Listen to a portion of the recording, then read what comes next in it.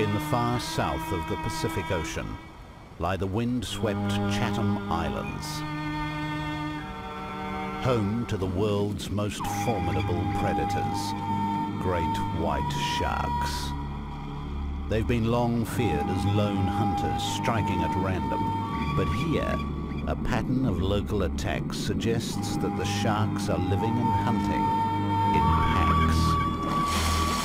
The prospect of these dread predators living like undersea wolves brings scientists and local divers together to track down the true nature of the beast.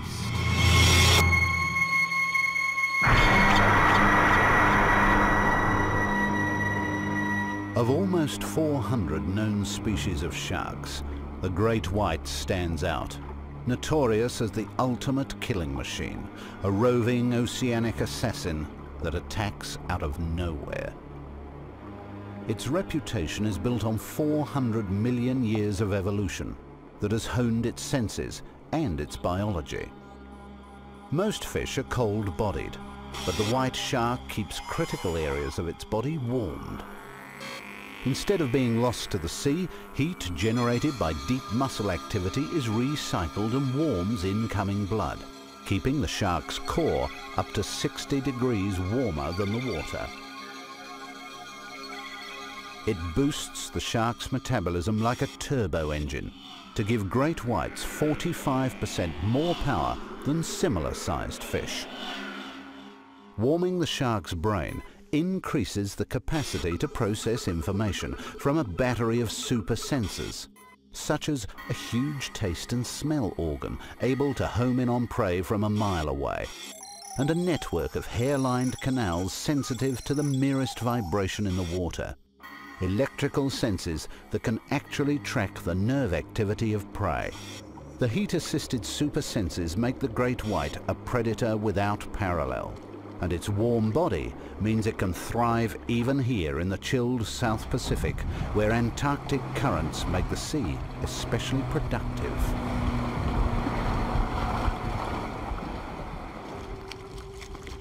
In a single day, top divers here can land a harvest with a street value upwards of $40,000. Abalone is in such high demand on international markets. To protect against overfishing, divers are banned from using scuba or other breathing aids. They can work only as long as they can hold a single breath, and must shuttle constantly between the seabed and their support boat. While on the seabed, a diver is relatively safe. But every journey to the surface is a gamble.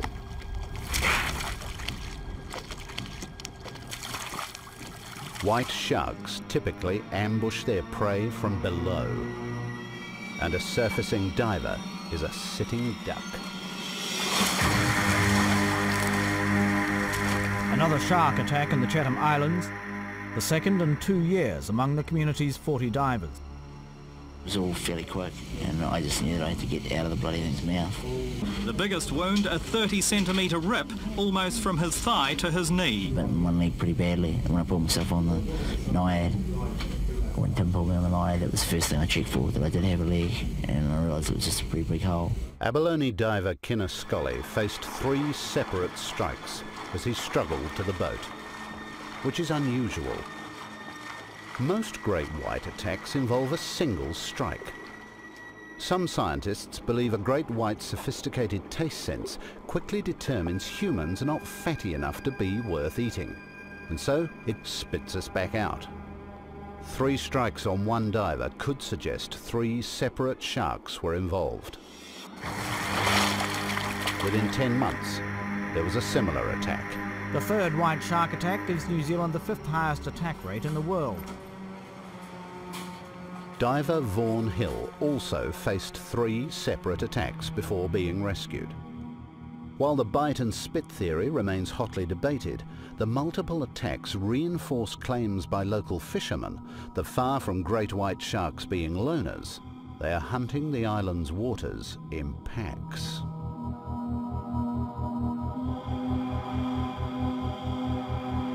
They say further evidence is provided by another pattern of terror that unfolds regularly on these remote islands. The Chathams lie 500 miles off the coast of New Zealand. They sit at the tip of a narrow finger of continental shelf, which protrudes into a deep trench used by many creatures as an oceanic highway from rich feeding grounds of the far south. Large marine mammals, such as these short-finned pilot whales, are able to make such journeys because of the concentrated fat in their blubber. Blubber stores more than twice the energy of fish flesh, and white sharks are known to feed on dead whales. But some island fishermen argue that sharks do more than scavenge. They say the sharks work together to herd healthy pilot whales into bays, running them aground in hundreds. Mass whale strandings like this one are a tragedy played out every year on beaches around New Zealand. For now, scientists can only speculate on the reasons, but fishermen say bite marks provide evidence of attack by numerous great whites. The idea of white sharks deliberately working in packs to herd whales is dismissed as pure speculation by many scientists who say it suggests cooperation far beyond anything white sharks are capable of. But others concede it might be possible that a pod of whales in unfamiliar shallows could be confused and panicked by great whites gathering in hope of a feeding opportunity, thereby driving the whales ashore. But the suggestion great whites may work together like a pack of undersea wolves raises questions about the risk Chatham Islanders take in diving without protection.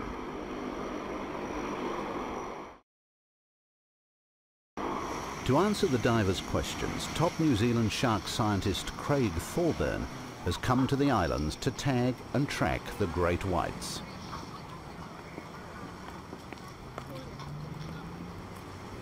He's brought with him nearly a ton of equipment for an expedition that will take several months. Craig will seek the help of attack survivor Kinner Scully in a hunt for creatures that nearly ended his life. Just finding the sharks is going to be a major challenge. They remain among the most elusive and least known animals on the planet.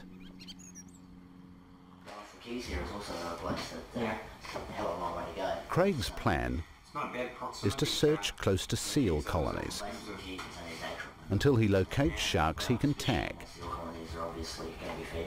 So seal colonies are eastern? Yeah. If he can tag several sharks with radio transmitters and then track them, Craig hopes their behaviour will reveal whether they do hunt in packs.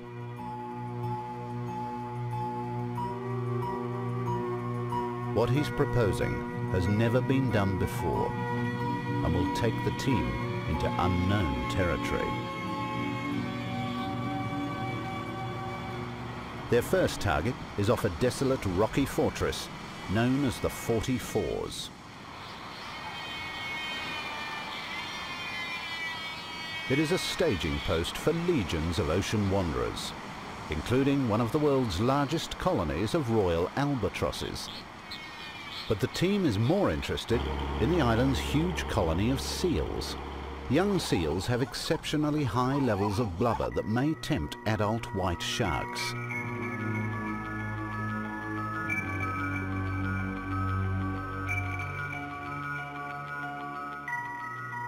Here, a shark could easily blend with the rocky seabed to get close enough for an ambush.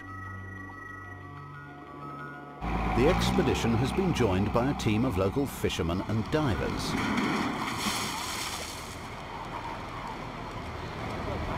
They use the tried and proven method of chumming with fish offal to create a scent or burley trail to bring the sharks to the boat.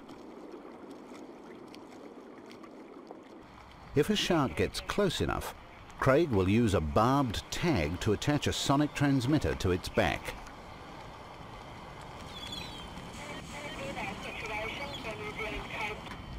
The transmitters will send out an audio signal detectable over a mile away, so he can plot the shark's movements to build a profile of hunting patterns. But within 48 hours of arrival, the island's volatile weather forces them to run for home. Isolated in the open ocean, the Chatham Islands lie in the centre of a weather war zone, where storms sweeping out of Antarctica collide with hot tropical air. Each year, an average of 2% of the island's tiny fishing fleet is lost in the battle.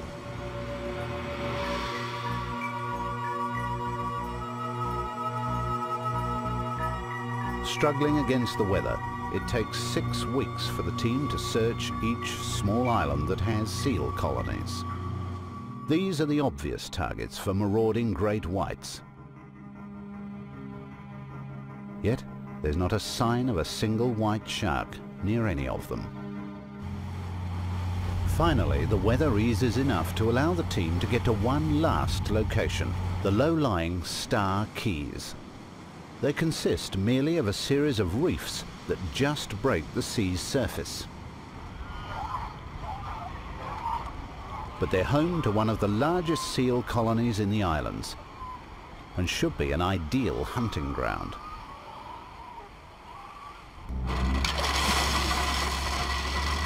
White shark sightings are common around the colony. It was here 2 years ago that Kinner Scully came within an inch of losing his life. For him, it's now a place of particular dread. He's been diving since, but never here. As the waiting begins again, Craig sterilizes biopsy equipment in alcohol. As well as fitting identification and tracking tags, he's hoping to take DNA samples that may reveal family links among the sharks and help determine whether they're migratory creatures or permanent residents. So much of the nature of this beast remains unknown. Then, after 6 weeks' frustration, success.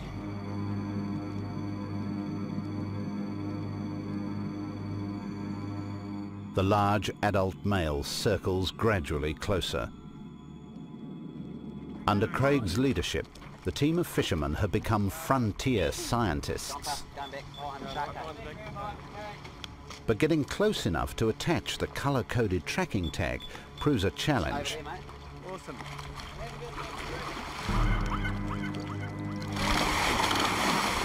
The shark takes the bait, but eludes the tag. However, as he disappears, a second larger male arrives Right here. and noses straight at the boat. And this time, the tag finds its mark. Craig has gone face to face with many sharks, but this will be his first ever encounter with a great white. Both sharks are huge adult males. But are they the mindless monsters of folklore, or cunning pack animals that hunt like wolves? Their warm bodies give them a metabolic rate probably closer to that of mammals than of fish. But does it also make them intelligent enough to hunt as a team? Then a third shark approaches, larger again.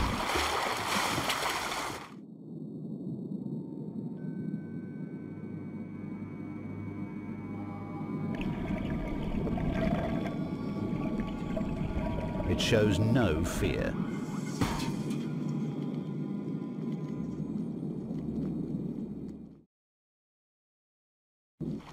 With 3 sonic tracking tags in place, the team prepares to go after DNA samples. It will be possible only as long as the sharks remain tempted by the baits. But there seems little concern. Even as the lance that would take the tissue sample is being prepared, more sharks have shown up. They now have 6 huge sharks around the boat. All are large, mature males, a pack by almost any measure. The sonic tags reveal they are tracking up the Burley Trail, making erratic circuits seldom more than 100 yards from the boat or from one another. While the sharks are around, it's vital to gather all possible information. And that's best done underwater. Hey boys, I got my lucky weight belt on. Right, it'll be shark proof. Right? So Kinner will join Craig in the cage. Video footage will help to piece together the truth of the shark's behaviour.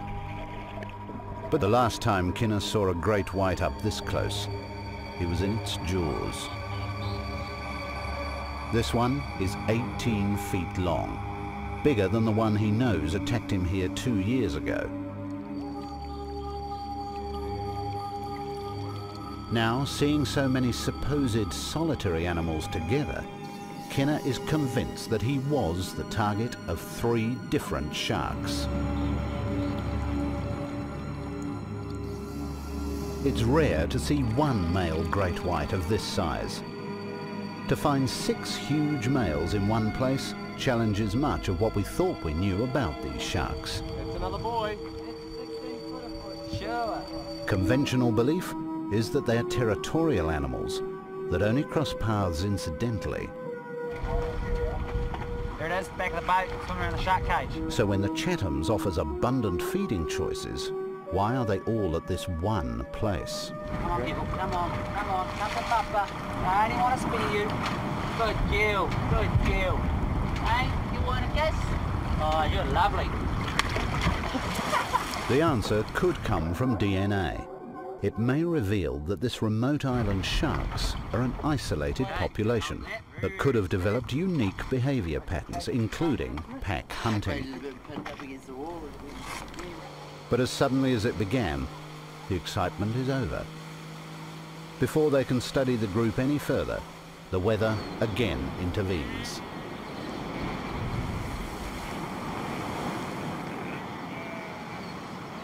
Trapped indoors now, week after week, the team can only go back over their findings. Their tracking data and the images caught by their underwater cameras reveal a remarkable story. Finding 6 male sharks together, rather than spread around the island seal colonies, defies popular belief that white sharks are solitary creatures. It would seem to reveal a level of group behaviour scientists worldwide are only just beginning to suspect. The implications are as chilling to Kinner as the memory of attack. The scent trail could have drifted only a few miles from the boat. The sharks must all have been in the area already. It may just be a chance gathering, but it could also mean the sharks are working together. To find the seas they work are stalked by packs of killers is the last thing Kinner and the local divers want.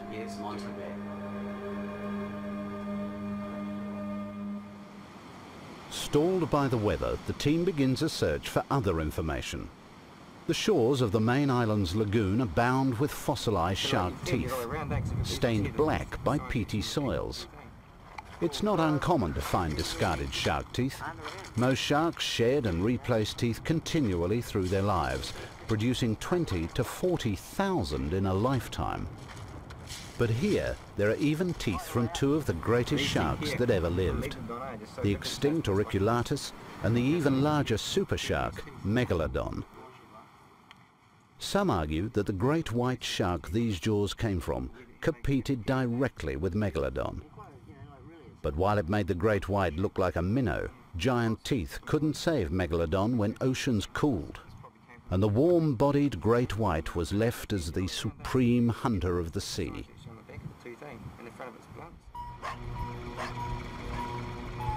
Finally, the weather allows them to renew the search for their tagged sharks. There's no way of telling where the sharks might have gone since their last encounter. It's thought they normally remain at one site only a few days, rarely as long as a week. The team must begin their search all over again.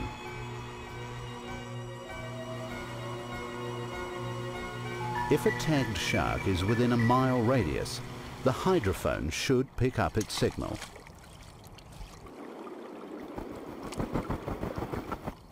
Over successive days, the team again checks out each of the major seal colonies on the islands, with no success.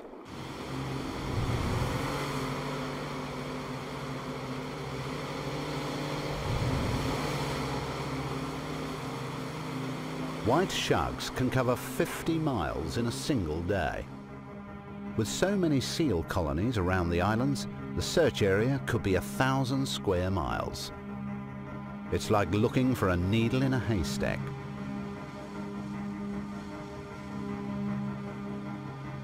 By the time the team returns to the Star Key Reefs where they spotted the fish originally, there is still no sign of any of the tagged sharks.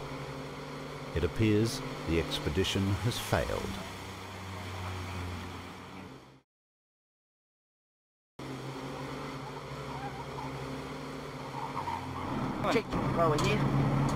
Each sonic tag gives out sound pulses of different frequencies, picked up by tuning the receiver between 390 and 400.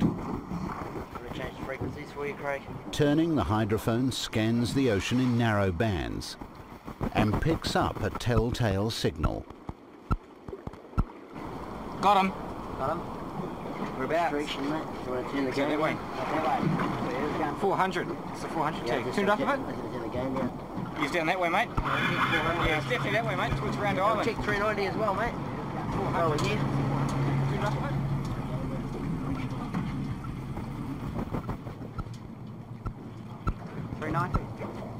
$390's out that way. That's the one I saw. 2 of the sharks at least are still here.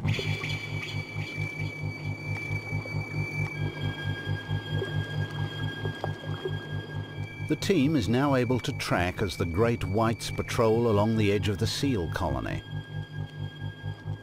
What's it now, Craig? Out the other side of the break, mate, to the right of the break. That's the strongest signal. By the end of the day, all the tagged sharks are located.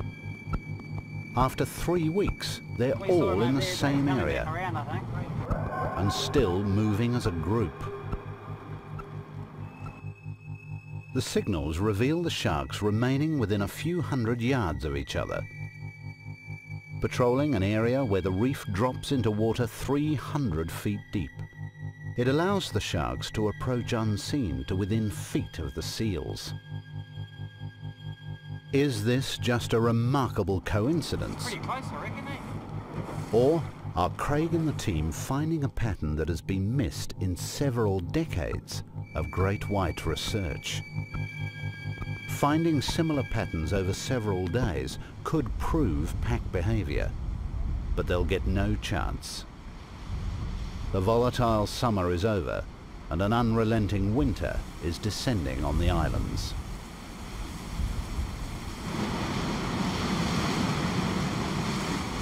Craig and Kinner have come too tantalizingly close to a major breakthrough in white shark research to stop now. Instead, they decide to take their quest to the Spencer Gulf in South Australia, one of the few places in the world known to have more white shark activity than the Chatham Islands. Easy access has made the Spencer Gulf the centre for some of the most extensive research on great whites done anywhere. Here, they'll be able to compare their findings with one of the world's leading researchers, based at Port Lincoln. This is a gateway to the Southern Ocean, and the base for a major tuna and abalone fishery. Unlike New Zealand, where fishermen are still allowed to catch a white shark a day, here, great whites are considered an endangered species and protected. But so are divers. Where New Zealand divers are forced to work without support, divers here are supplied with surface-fed air, hydraulically driven collecting cages, and heated wetsuits. Diving methods here changed around the same time as South Australia gave protection to white sharks.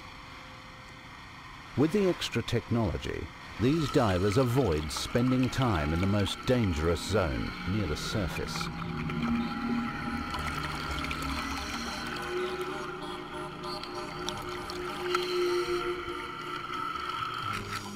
The air supply enables them to remain safely on the seabed for prolonged periods, instead of shuttling back and forth to the surface for every breath.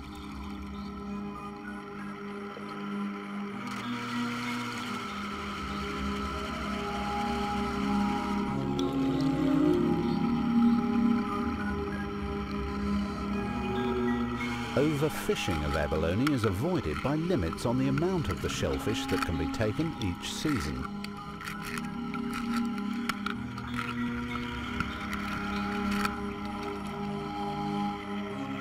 The air supply also enables a diver to fill airbags to send his catch to the surface, cutting out further perilous trips through the mid-water zone.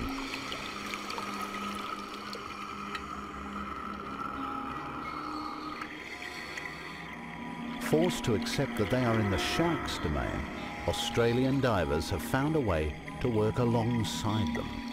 Ultimately, protection for Kinna Scully and the Chatham divers may lie not in studying the shark's behaviour, but in changing their own. You had a good flight? G'day, how's it going? Mate. Pleased to meet you. At Port Lincoln, Craig and Kinna team up with renowned shark expert Ian Gordon and former game fisherman Rolf Zabatsky, part of a new breed of shark researchers. Weather looks pretty good, so I think the go is to try to get out there as quick as possible, get into the bay at North Neptune, see if we can get some burley out. In a decade of pioneering field studies, Ian Gordon has probably tagged and tracked more white sharks than any other man.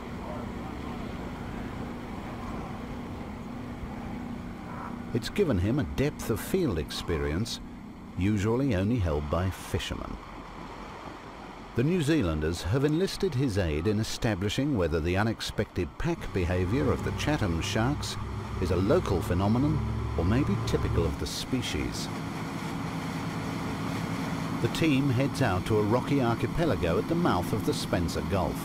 It's remarkably similar to the Chathams, but protected by the Australian continent, it offers more dependable weather, allowing researchers more time on the water. Well, this is where all the baby seals are, all around here. Yeah. Right around the shore here, and this seems to produce really good white shark action in here. The Neptune Islands are breeding grounds for Australian sea lions, but also support one of the few colonies of New Zealand fur seals outside New Zealand waters. Newly weaned seal pups have twice as much blubber as adults. Their bodies are almost 50% fat, and they make naive targets. While the sharks hunt seals, Ian has found they also seem to like local southern bluefin tuna, possibly because its high proportion of red muscle makes it a protein-rich alternative to seals.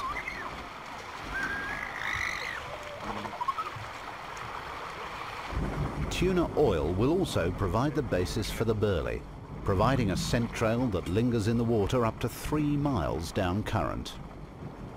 The very first thing the shark's going to notice is the smell from the oil slick. So the oil slick is the most important thing. That's the thing that gets out the furthest. But as the shark gets closer, you put other cues in there to create more interest for the shark as he comes. Once sharks get closer, large tuna baits will offer a major interest. Then the researchers add tuna blood to reinforce the signals of an easy meal. Minced fish will complete the menu. Get the burley starting to happen. Here we go. Where the mince really works, as far as the burley is concerned, is you get all these little fish coming in, feeding on the burley. They're churning the water up and making noise, and their cue sounds that if there's a shark towards the back of the burley slick, he'll feel that.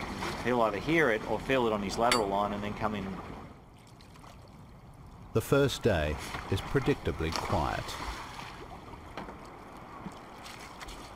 But less than 24 hours after arriving, The pace picks up.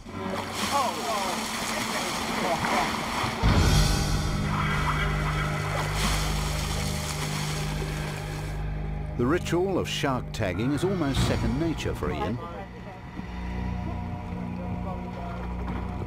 He targets the base of the shark's dorsal fin, where the tag will be most visible later.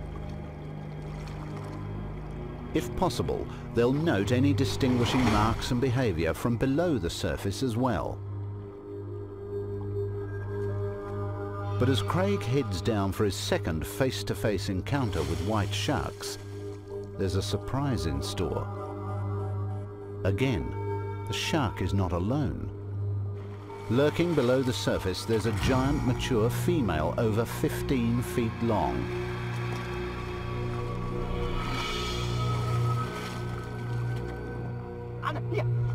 And she's accompanied by a group of boisterous adolescents that sweep into the boat fast and curious. On your bait. Suddenly, there are sharks everywhere.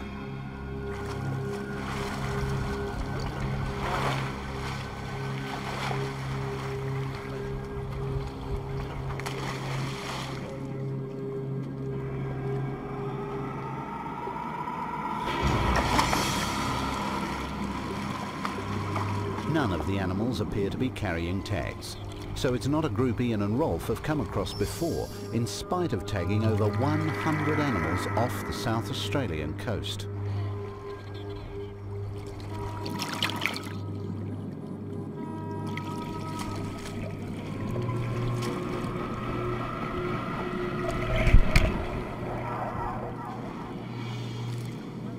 Ian will tag this group with new plastic tags that he's just developed.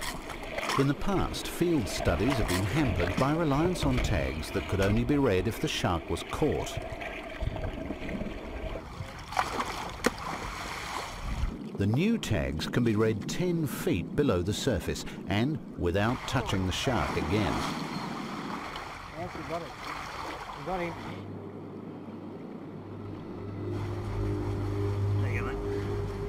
Other cold-water sharks are slow-moving and unaggressive predators.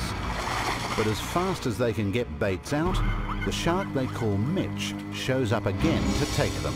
Drop bait, port.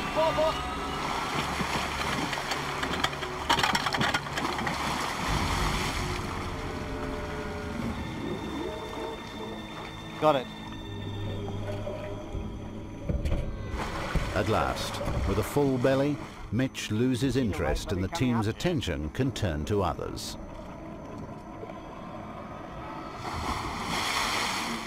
These younger animals offer a marked contrast to the ponderous Chatham Island adults.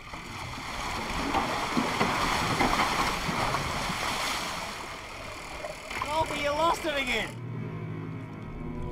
But one they name after Kinner is of similar size and age to the others, yet of markedly different character. I couldn't see a tag in any of those runs, mate. Although far thinner, she seems barely tempted by the bait or aware of the activity around the boat. If Mitch reinforces the stereotypical image of white sharks, Kinner's manner is more cautious and calculating. Got it? Yep. A big dark on his head. Right. She may have fed recently or may be sick, but recent studies increasingly report that white sharks are selective about what they eat, and far from the mindless eat-anything machine of popular stereotype. It seems a radical new picture of white sharks is opening up. And the sonic tags Craig has brought promise to reveal far more. It'll ping 4, 5 and 6, that'll go 4 pings, 5 pings, 6 The pings. expensive sonic tags are new to shark research.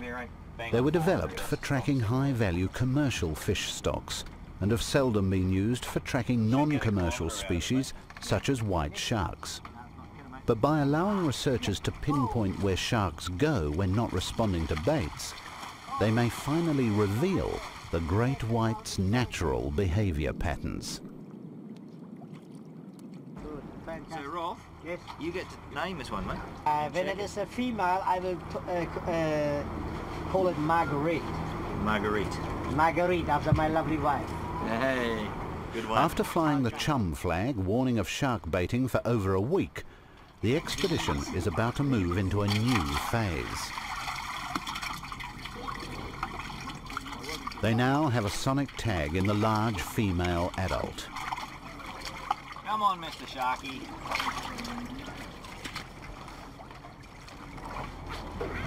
Most of the tracking stuff that's been done in has been, like as soon as they put the tag in, they've stopped burleying, eh? What I'm more interested in right now is that we can actually get some data on whether it's hanging around in the burley slick or within a close area of the burley slick at night. Yep. And I'm really keen on finding that out, you know, so then in the next couple of days, now we've got one, we can actually go and follow it as well. Yep. So that's even better. Current thinking is that great whites don't hunt at night. Now it may be possible to tell if Marguerite continues seeking baits or moves on to other activity. Let's have a listen. It's getting fainter, like she's swimming down the burley trail. Yeah, you can hear it quite clearly, but there's all of the static in the background. Yeah, it's going to get worse as we go into night, because the ocean will just come alive with... Yeah, all the pistol shrimp and everything. It's really bad. Yeah, tracking. You can really get a good scent of those, so she's obviously off the back there somewhere. Craig and Ian track around the clock, listening for a signal from Marguerite's sonic tag every half an hour. Medium, 164 degrees. For 12 hours, the giant female remains within a mile of the boat. It's exactly the same compass bearing. But a strong signal. Okay, so it's... But despite continual monitoring, they lose touch with her.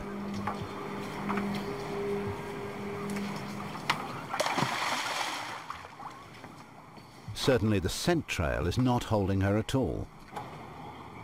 For all the attraction of their expensive tuna bait, Marguerite reveals no further interest in feeding at the boat, either by night or day.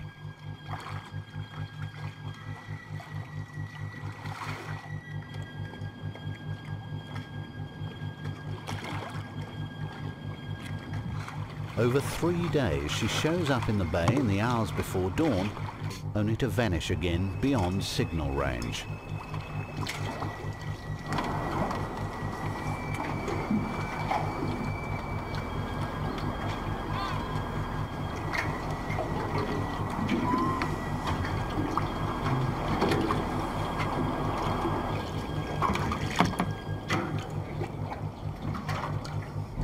There we go.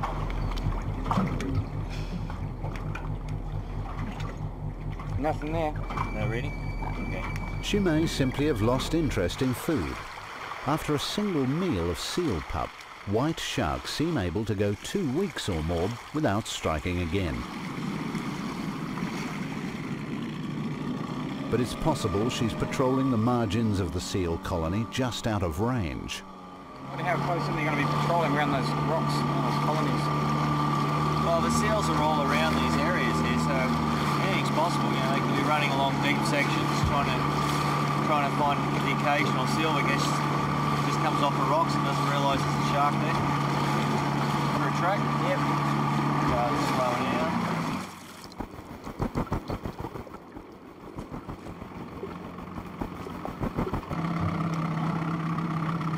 No, nothing here either. Nothing. This zone at the sea's edge is where the white shark has its greatest advantage. Unlike humans, the shark's eyesight is sophisticated enough to monitor activity underwater and above. But for now, the action is back in the bay. Sharks have again been drawn to the baits. The consistency with which the hunters turn up in groups seems confirmation of the findings from the Chatham Islands. But the makeup of this group is radically different. Young males and females instead of only mature males. In fact, it soon becomes clear this is the same adolescent gang they've already tagged, back after an absence of several hours. There's no mistaking the boisterous teenager they've named Mitch. as aggressive as ever.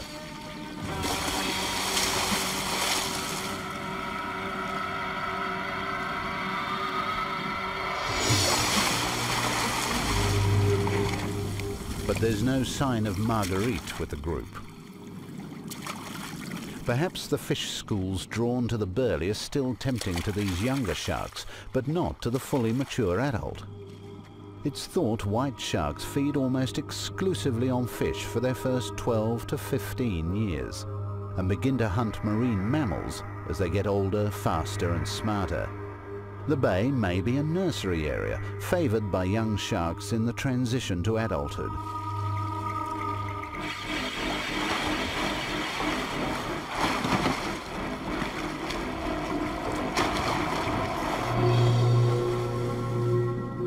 The underwater cameras reveal other behaviour that supports the pack theory. The great whites show no aggression towards each other, aside from lowering their fins in a guarded stance. It's contrary to what might be expected of lonely hunters competing for food.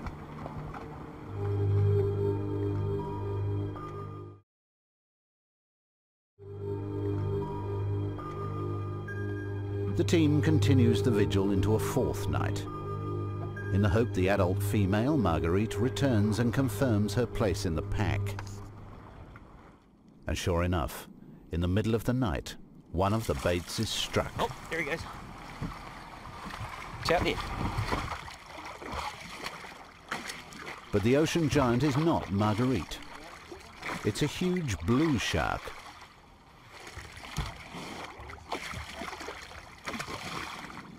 As long as the great whites and the most abundant of ocean sharks. But although a match for a great white in length, the blue shark is a fraction of the weight and has none of the speed or power. Its cold body simply can't sustain the metabolic rate of the warm-bodied white shark. Jeez, he really went for that bait. Marguerite and this blue shark are very different beasts. Come dawn, the team determined to find Marguerite. How about Marguerite?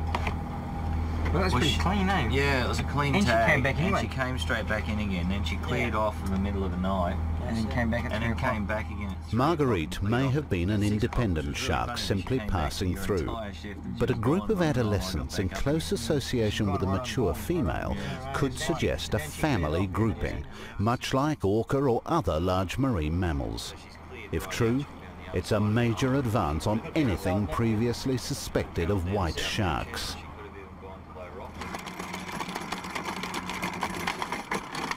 To be sure, they'll have to confirm she is still around. The day is calm enough for Rolf to risk venturing around the seaward side of the island, where they'll be exposed to the full force of the Southern Ocean. But today, luck is on their side. There! White shark! You saw the big flash of the belly, and I looked over, you can see it clear as a bell. Unbelievable, this water's so clear here on this deep side because we've got 45 metres under us. I don't know if it was a white shark we were looking for, but we've Turn the sounder off for a moment. Turn the sounder off, they're off. We heard a signal, and then all of a sudden there's a white shark swimming 10 feet under the surface. It's not Marguerite, but it's encouraging. And soon they have the reward they're after. Got her. We got her! Next one. 400. The telltale signal is coming from close to the rugged shore. Where is she? Lost her again. Had it, definitely had it. She's in here. It appears Marguerite may have gone around the next point, but the big female is there with at least one other shark. Found her, man. Found her. Yeah, up in a minute. All right. Let's see if we can find a bit closer in there, eh? Yeah. Bloody brilliant. Back of the island. The southern coast of the island is a precipitous wall of rock pounded by ocean swells. But the big shark may be attracted by that very feature. Beneath the swells, a 30-foot deep school of fish offers rich feeding for wily adult seals she'd find too hard to catch in the bay. but which couldn't escape her here. You got those big swells coming in, and a seal, not even a seal, how well it can swim, could actually survive getting up onto those rocks with those big swells. It kind of makes a bit of sense that would in fact be a good area for the shark to hunt, because the seals can't get away if it catches them. Strong signal. She hangs off between She's just hanging around in the bay there.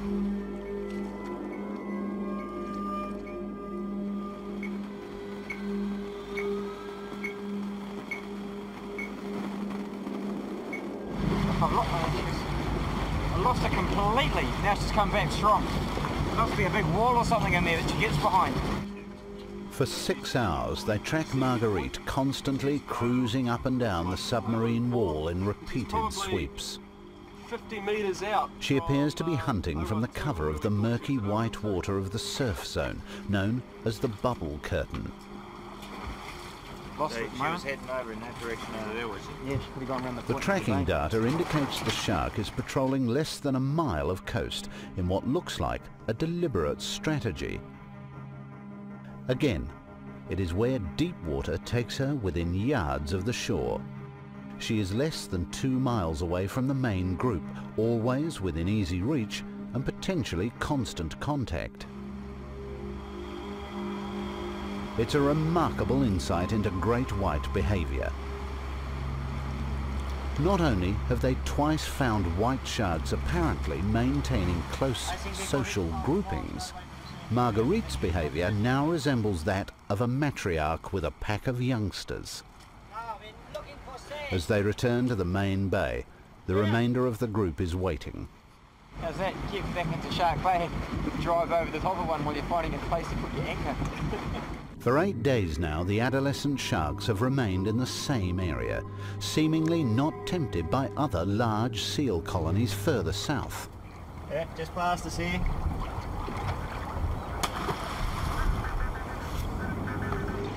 There's no real sense in them sort of cruising all the way down 6 or 8 miles down to South Neptune Island and turn around and come back again. It seems logical to stay a little bit more site-specific to a seal colony when you're a bigger shark than to actually become very transient and move around all over the place and chew up a lot of energy. We've actually got a shark hitting a lot on the bait, hit the boat. The shark group's behaviour strongly points to this being an established pack moving together and hunting together. To find numerous white sharks remaining together for extended periods, both here and in the Chatham Islands, suggests patterns of social interaction that could overturn current scientific ideas of white shark behaviour and intelligence. Pack behaviour implies a level of communication beyond anything previously recognised, and Craig and Ian are convinced there is a clear element of pre-planning in their hunting. The question is no longer, are white sharks intelligent? Only, how intelligent? The nature of science is to have an open mind, and as we find, like that would have been laughed down big time 3, 4, 5 years ago. Today, with what we've been finding lately, Nothing's impossible. all of a sudden nothing's impossible. And with white sharks, one of their main prey items is actually marine mammal, and marine mammals are incredibly intelligent animals in comparison to the animal kingdom. So to be able to hunt effectively on those animals, which are supposedly one step ahead, they have to also have some pretty decent brain function as well.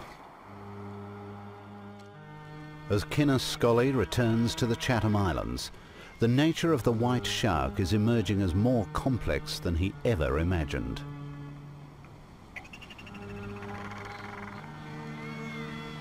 He can only hope local authorities soon allow divers access to cages and other protection offered in South Australia.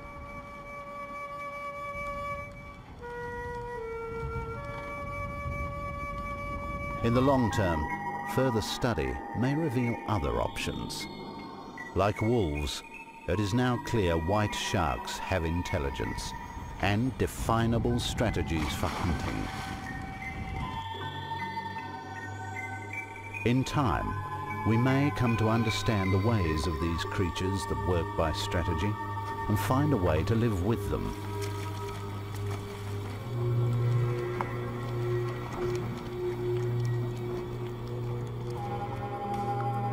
For like wolves, white sharks are important in the balance of life, and we should respect their role as top predators as much as we fear their bite.